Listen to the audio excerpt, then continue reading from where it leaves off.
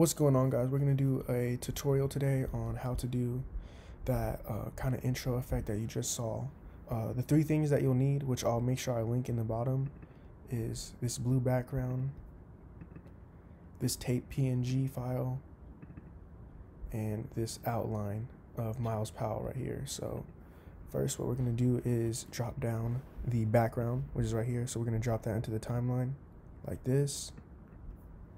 And as you can see, we kind of have some extra space right here that we don't want.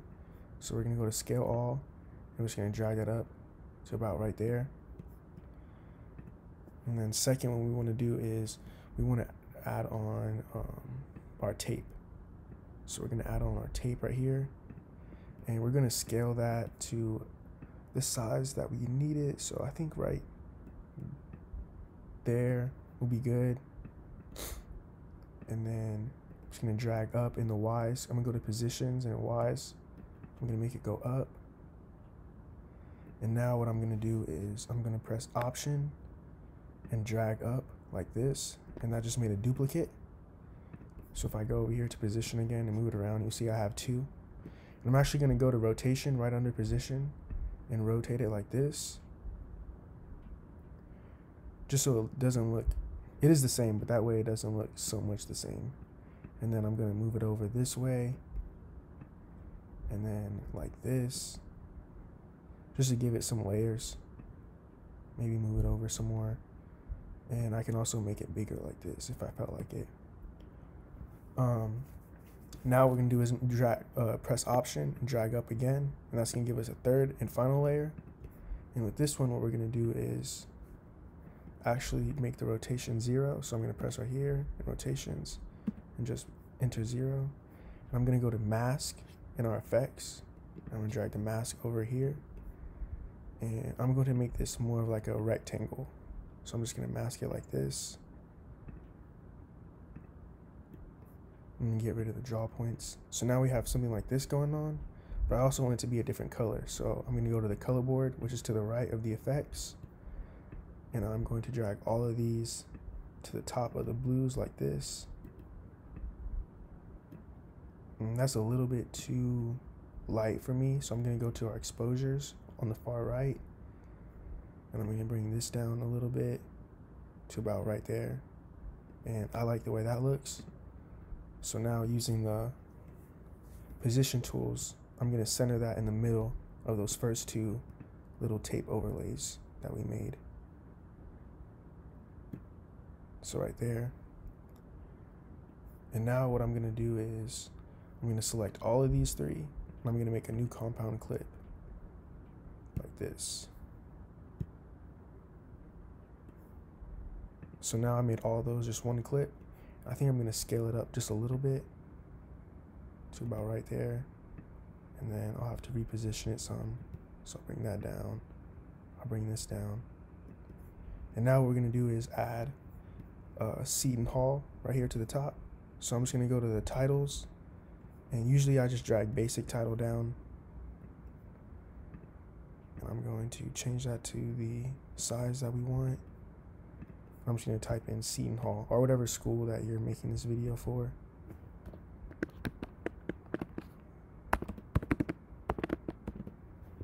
That's Seton Hall, and then I don't really want to do that font, so I'm just going to pick another one that I think looks cooler, which is like,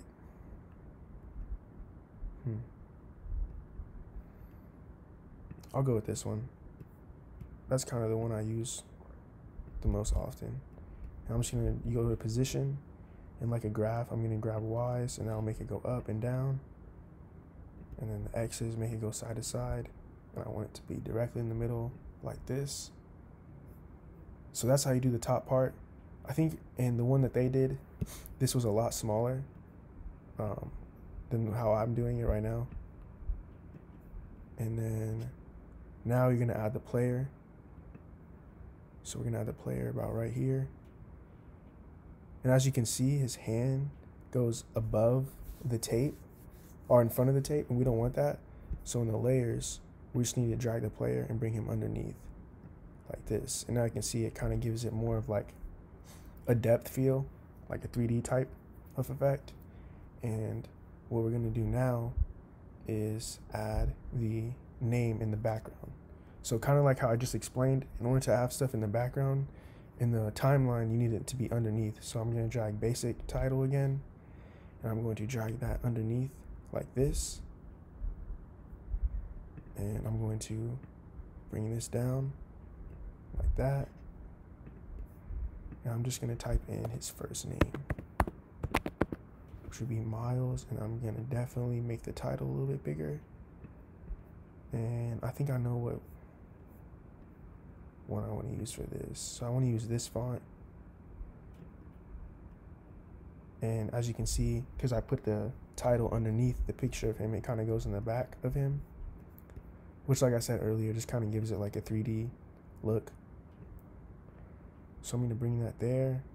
And as you can see, it kind of cuts off a lot of his name. And right here, that's the highest the size will let me go. So a way around that is to just click on the title, double tap it, and click new compound clip. And then that'll make it look pretty much like a video effect almost. And you go to scale all. You just drag that up like this. And then I'm going to go to positions, bring it down. And that brings it about right there. And I like that better than it was before because you can kind of see what it was actually saying more. And now we're going to go to basic title and we're going to add the last name. So we're going to drag that. It really doesn't matter if it's above or below the first name, but it needs to be below the actual player for sure. And now we're going to add his last name, Powell. And then I'm going to go to the right font, drag that all the way up, and then bring it down with the Y's. And then I'm going to go to the X's like this. And I want to make that a little bit bigger. So like I said, you just double click it. Or if you're using a mouse, you'll right click, new compound clip, press OK. And then in scale all, you're going to drag up. And then you're going to bring the Y's up like this. So now, and also in that video, they added Fox Sports. So I don't make anything that goes on Fox Sports, so I don't know what I would put there. But so we're probably going to leave that empty just for this one. But now we're going to go to the part where we animate it, because as you can see right now, we kind of have definitely a cool screen grab, but nothing's actually moving. So we're going to first put a draw mask on the tape. So that's this clip right here. And we're going to add a draw mask right here. And we're going to make sure we're on the first frame. That's really important. Make sure you're on the first frame. And then in transforms, you want to add a keyframe on all of these. 2, 3, and control points. You definitely want to keyframe on those. And what you want to do is make a big rectangle around the tape like this. And then as you can see, that didn't do anything, so we're going to go to invert. Oh, my bad, I forgot something. You want to make this seed and haul part of this new compound clip. So you can go like this, drag those two, and press new compound clip. Boom. And then I think that's going to make us do the draw mask again. So yeah, now we're going to drag the draw mask, my fault guys, and make a big rectangle like this. Boom. Boom.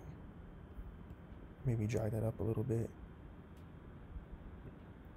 And then when you press invert, it should all go away. So make sure you're on the first frame, and then don't forget to add your keyframes again, because that will suck.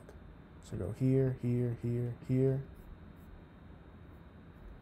And then once you're on 0 frames, go 1, 2 frames. Drag it quite a bit, because if you recall in the video, this didn't take more than a second. 1, 2, drag it back quite a bit. Oops.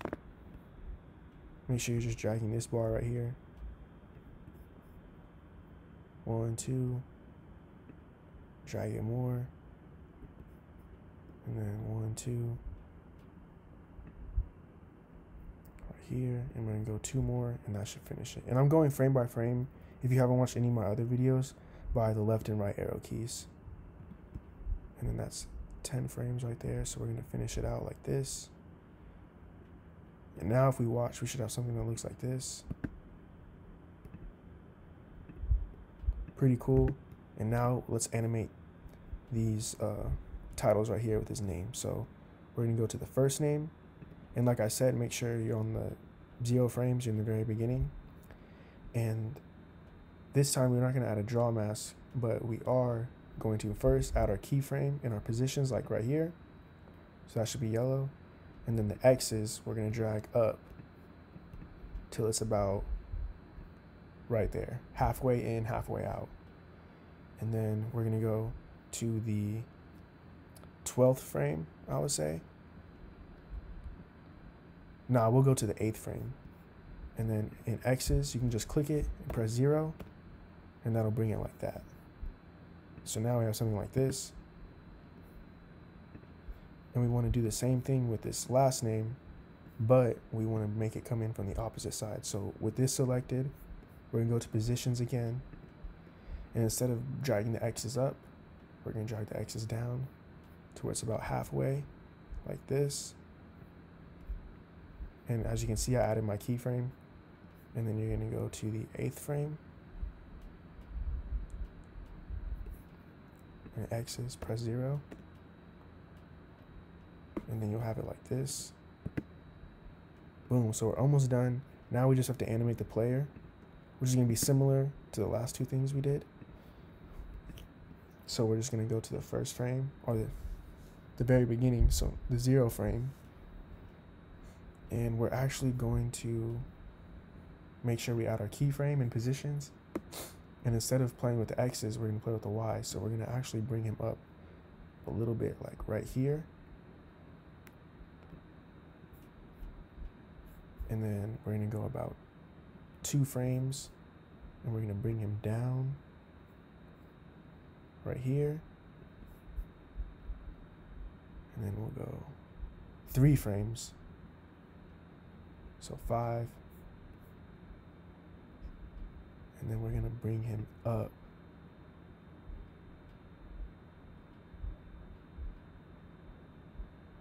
to 0. So actually you can just type in 0 like that. And that should give him kind of like a little animation effect in the beginning, like in that video that those people made. And now we should have something that looks like this. And I kind of like it, but I think in the video when he came back up, he actually was a lot more, he was moving up more. So I'm actually going to go back to the part where we bring him up, and instead of making him stop right there, I actually think that I want to bring him up higher, like here.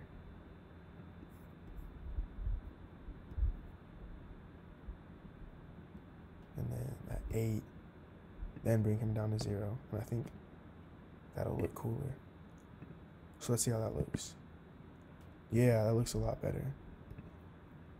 So that right there is kind of how you do that effect they did. Obviously, like I said, it said Fox right here. You could add whatever you want. But yeah, that's pretty much the basics of how you make that effect that they did right there. Yeah, if you guys have any more videos that you would like me to break down, just DM them to me on Instagram at directedbyjoey_. And other than that, everyone be safe.